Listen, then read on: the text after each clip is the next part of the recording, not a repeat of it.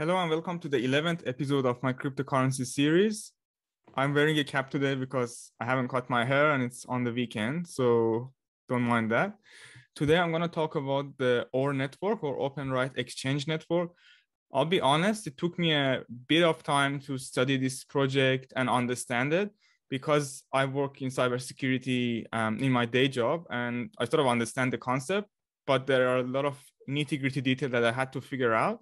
So I'll try to simplify the project for you. And this is a good potential project that I'm going to invest in next week as well. And I want you to understand it and maybe join me in investing on it. Just a disclaimer, there's no financial advice in this video, and I have no interest in this project. I don't receive any profit. I don't receive any benefits. Simply, I'm just investing. And I always only put videos that I'm investing. So OpenRight Exchange, from what they claim, is basically its own blockchain, and it's optimized for single sign-on for identities and for managing digital asset and real-world asset across chains. So what that means is you can use this service across different chains, so across Ethereum, across Algorand, Polkadot ecosystem, EOS, Telos, and VAX as a single sign-on account. You don't need to have like a MetaMask wallet and a Solid wallet for Solana or a VAX wallet to log into different ones. Now, apart from that, it also helps you connect to the off-chain for the mass adoption.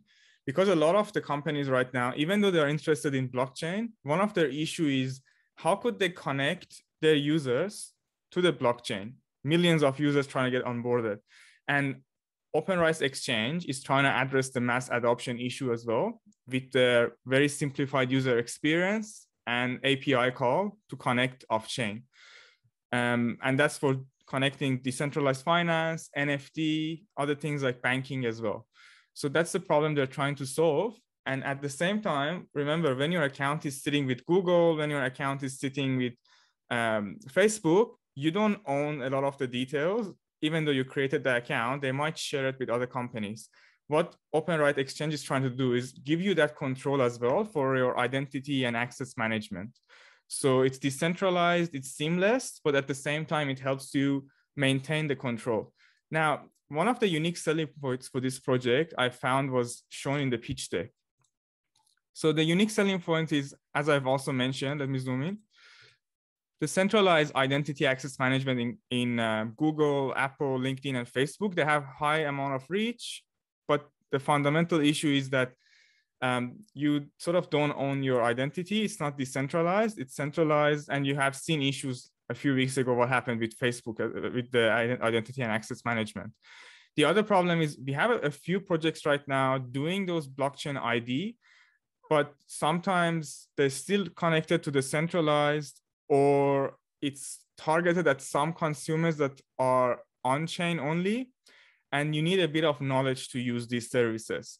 So what OpenRight Exchange is trying to do is it's decentralized. It's a fair system for users, but at the same time, it's connecting Web 2 and Web 3 in terms of public key, because some people may not be interested to use blockchain. Maybe they just want to use a QR code. Maybe they just want to use an NFT, maybe just a single sign-on. So I haven't seen a lot of projects solving that problem yet. And that's where OpenRight Exchange is trying to show their unique selling points and targeting them. And in terms of the market opportunity as well, they have a huge market opportunity. So they are saying that the market cap of blockchain is 1.84 trillion. That's probably an old pitch deck. Now it's 2.3 trillion. And the number of blockchains that we have, they're basically saying how XRP or Ripple, Stellar, have these huge market caps and the service they're providing, as well as the cross-chain interoperability that they have with Chainlink, Cosmos, or Alliance Block. And what OpenRight is doing is having business model, the B2B business model of XRP and Stellar, as well as being a cross-chain product. So I would think of them as Chainlink, for example, that they are interoperable regardless of the chain, but for your identity and access management sort of thing. So they're not competing with other blockchains. They're going to add value to other blockchains, actually.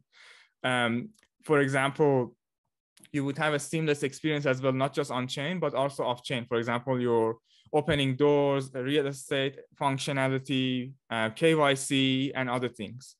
Now, you need to really understand the product offerings that they have to understand how they work. So there's a few products that they have, and you can even find it on the website. By the way, they have a lot of users already. So that's something I really like.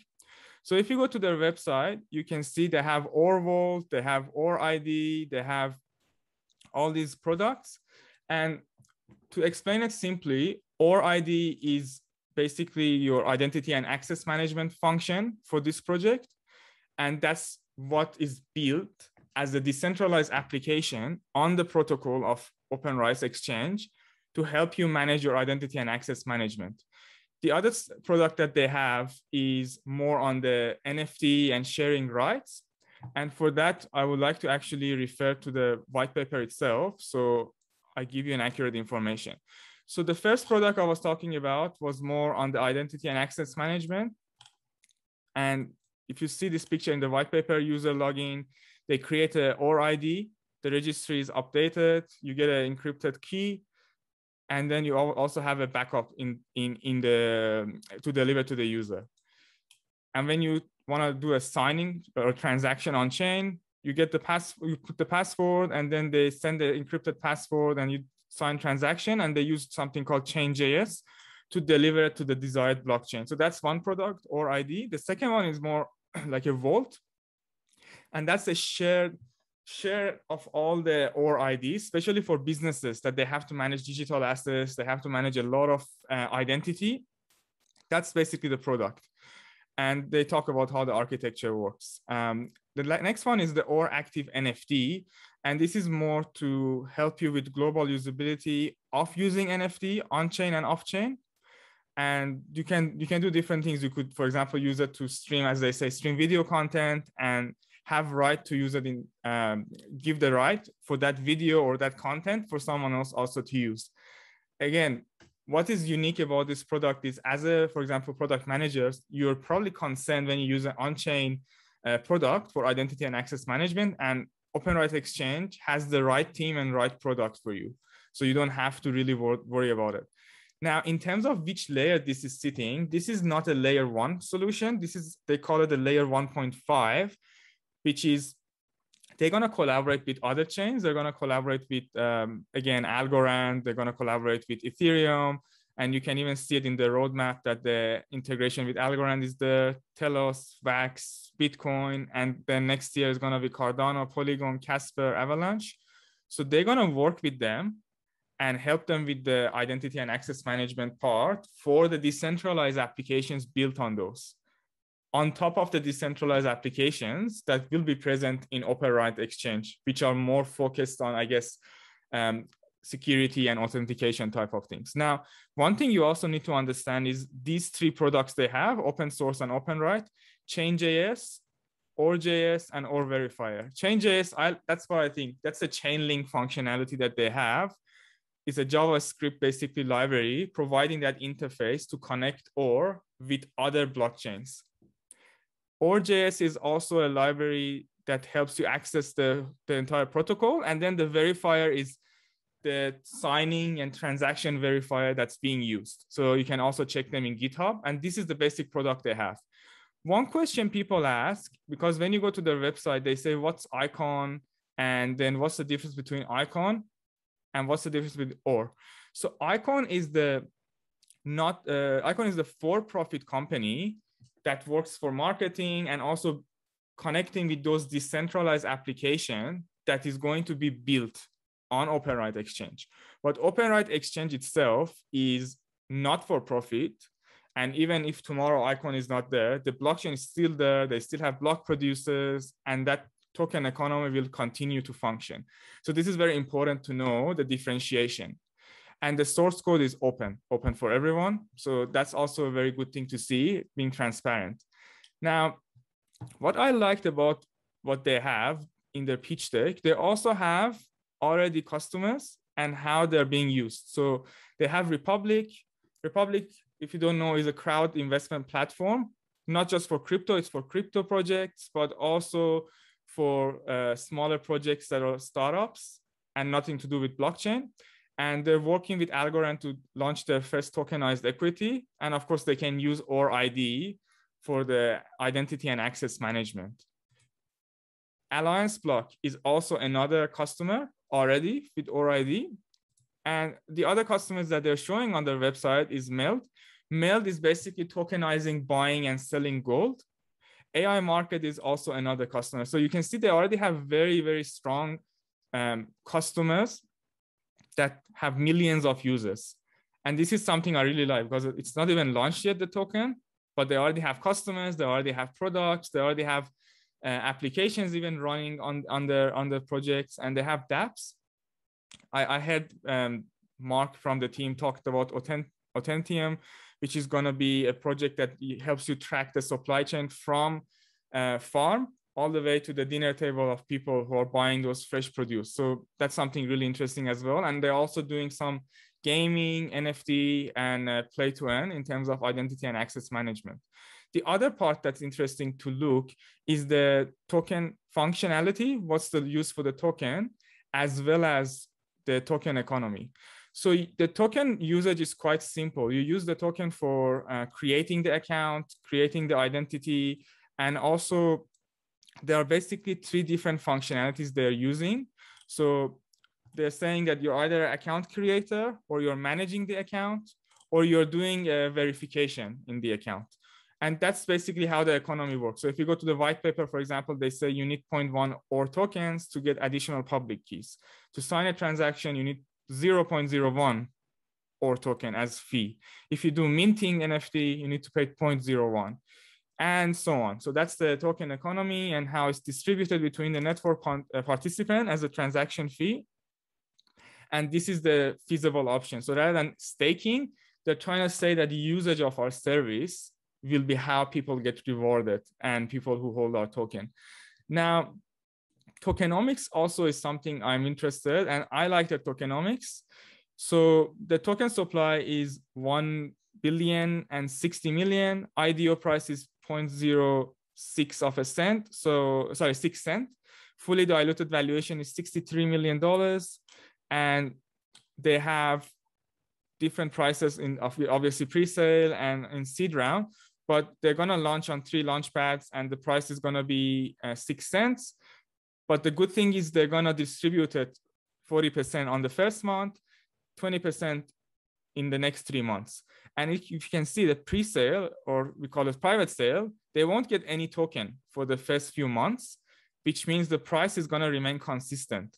The node operators also need to wait a month. The team has to wait a few months. The advisors need to wait a few months. So these are really, I guess, bullish factors for the token economy. And basically, no one who has invested will have the whole token on the day one. And you can see the market cap is going to be only $800,000 once they launch next week. And then it's going to go 1.5 to 3. So sort of develop, but obviously the market is going to adapt to that. And this is a good one because some projects, the first month is very enticing, the token and the market cap. And then suddenly you will see a huge dump because a lot of people who are private sale owners start selling. So I'm a big fan, really big fan. Whoever did the token economy did a very well done job. Now, in terms of the team, they have a lot of team members on the project with a lot of experience. And you can search them, they're open. So that's also another good thing. They're all open there. You can search them up. But the few people I'm interested is Mark himself. So Mark has a background working in other startups and big companies like Adobe as a director of social marketing and strategy, which gives him the good foundation he needs to run this project. I was also interested when I studied Trey, and he also worked in companies like Connect, Akaba, and Stream Productivity, and these are pretty good companies, as well as Microsoft. They also graduated from good universities like MIT, Princeton, and other universities. Caitlin used to work for Ripple, so I guess that Ripple factor, I see why it's there in the pitch deck, and now she's working in this company. And hopefully I'm spelling it right, but Fu Styles, she's a very, very huge influencer in blockchain and top 100 blockchain influencers, graduated from Stanford and followed by very big people. So that's a very good person to have as your advisor. So they have a really ace team, actually. The other part I would like to talk about is the social media. Social media, they have only 10K followers right now on Twitter, and I think around 5K on Telegram. I'm not sure about their other channels. It isn't as big as some other projects that are close to launch, but remember, a lot of these projects pay or use bots or use airdrops. So I wouldn't be concerned. I actually participated in a sale of a project that had the engine starter that had 6,000 followers on Telegram, but it did really well. It did like 50x. So that wouldn't be something that you need to worry about. I need to also give you the detail for launch.